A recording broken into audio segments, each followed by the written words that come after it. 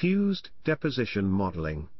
At the end of this lesson, you will be able to explain the principle and process of fused deposition modeling, explain the process parameters of fused deposition modeling, and explain the advantages and disadvantages of fused deposition modeling. Introduction to fused deposition modeling.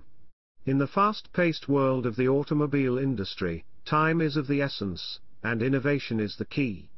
A team of engineers and designers embarked on the challenging task of developing a groundbreaking new vehicle design within a tight deadline.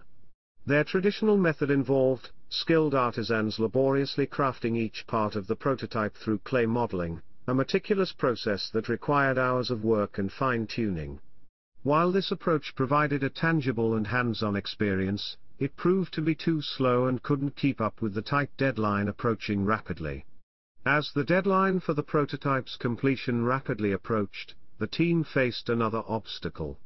The exterior of the clay model they painstakingly created did not meet their expectations.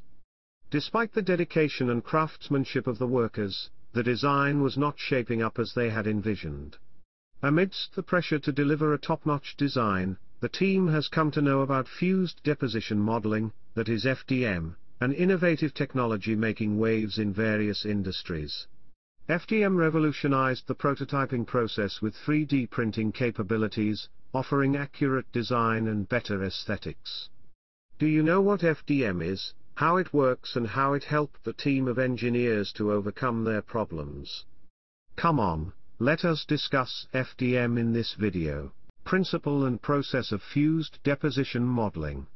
FDM is a type of 3D printing, and it works by building the prototype layer by layer. It's like stacking thin slices on top of each other to create a complete object. FDM was developed by Stratasys Limited, an American-Israeli manufacturer of 3D printers, a company based in Eden Prairie, Minnesota, back in the early 1990s.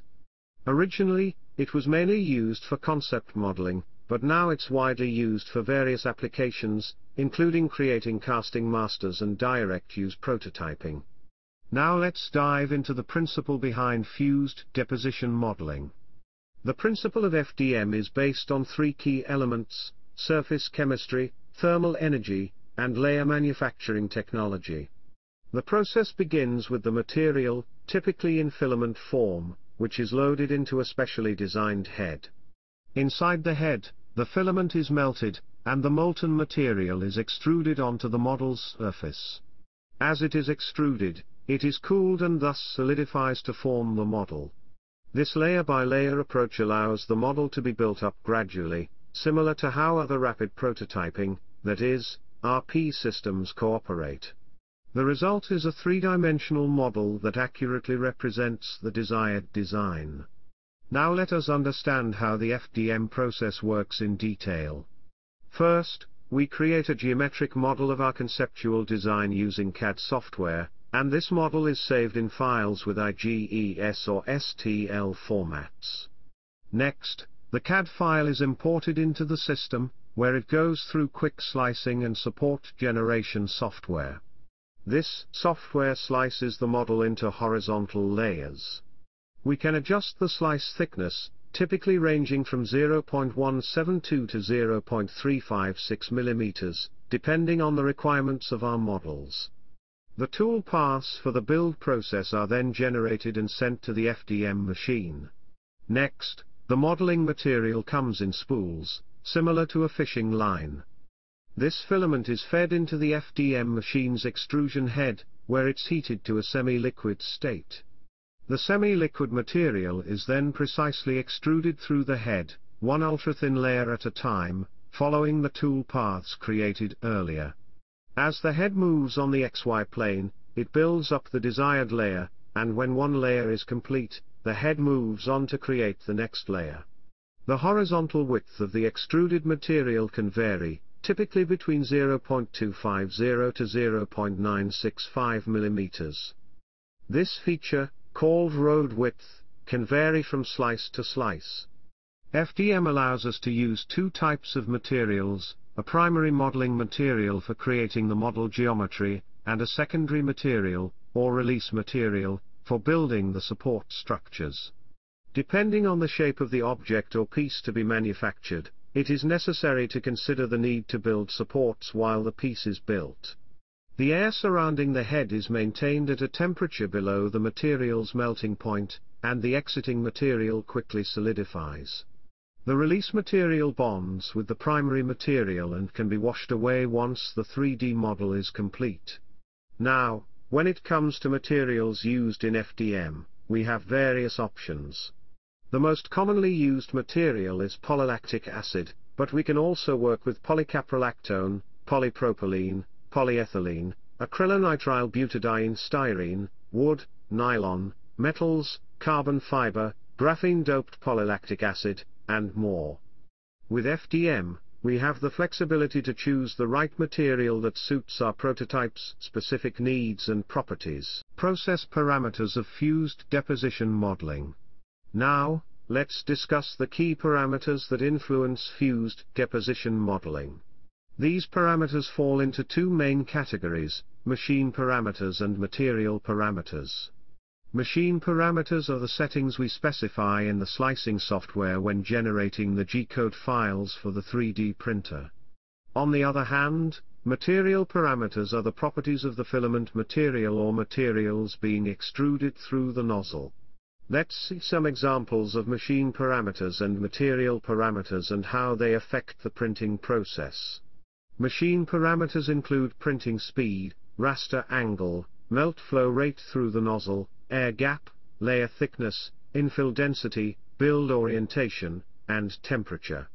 The printing speed determines how fast the extrusion head moves during printing, affecting the overall printing time.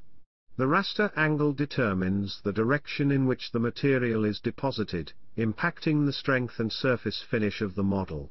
On the other hand, in terms of material parameters, properties such as thermal and mechanical characteristics significantly influence both the extrusion process and the performance of the final print. Different materials have varying melting temperatures, flow rates, and cooling behaviors, which can affect the print quality, layer adhesion, and overall strength of the prototype. Selecting the right material for our specific design requirements is crucial in achieving the desired outcome. Advantages and disadvantages of fused deposition modeling. Now let's explore some of its advantages and disadvantages in greater detail. Advantages. The first advantage of FDM printers is ease of use. FDM printers are relatively easy to use and set up, making them accessible to beginners and hobbyists. Second is affordability. FDM printers are generally more budget-friendly compared to other 3D printing technologies. Third is wide range of materials. One of the greatest strengths of FDM is its ability to work with a wide variety of thermoplastic materials. Fourth is, no support structures are required. FDM's unique layer-by-layer approach reduces the need for extensive support structures. Fifth is versatility in applications.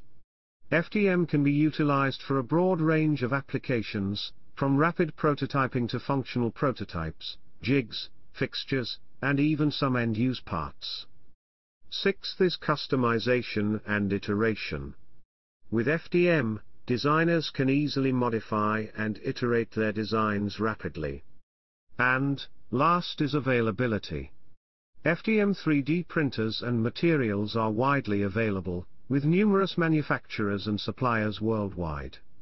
Disadvantages. Lower resolution and surface quality is the first disadvantage of FDM printers. FDM printed parts may exhibit visible layer lines, leading to a lower resolution and surface quality. Second is the limited mechanical strength.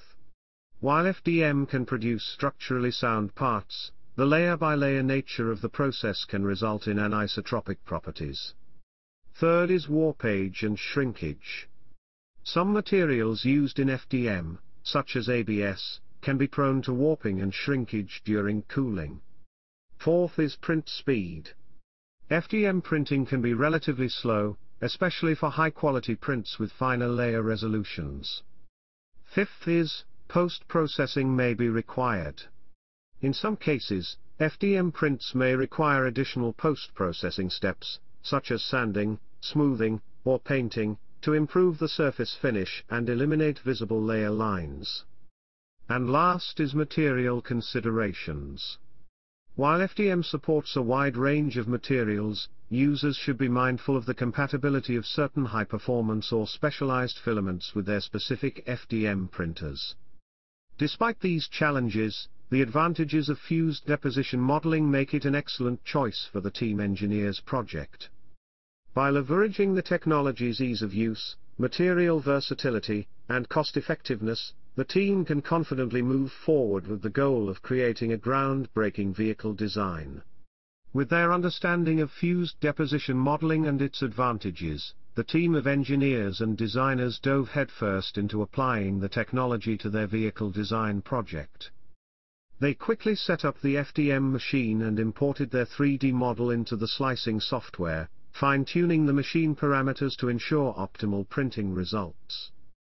The FDM printer was loaded with a spool of PLA filament, a material known for its ease of use and environmentally friendly properties.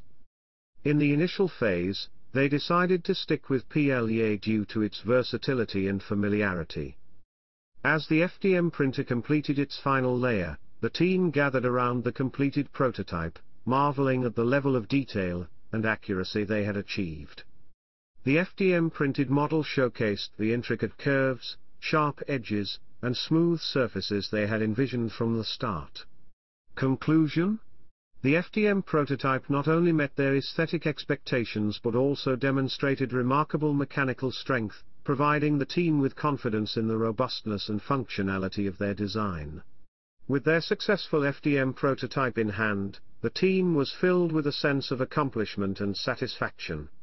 The team knew they had made the right decision in adopting fused deposition modeling for their project. Not only had they met their tight deadline, but they had also created a high-quality prototype that showcased their innovation and expertise. Summary: fused deposition modeling is an extrusion-based rapid prototyping process. FDM works on the principle of heating the material, which is generally in the form of a thermoplastic filament. The model is built layer by layer, like the other RP systems. Fused deposition modeling is influenced by various parameters, namely machine and material parameters. The advantages of fused deposition modeling are ease of use, affordability, wide range of materials, no support structures required, versatility in applications, customization and iteration, and availability. The disadvantages of fused deposition modeling are lower resolution and surface quality, limited mechanical strength, warpage and shrinkage, print speed, post-processing may be required, and material considerations.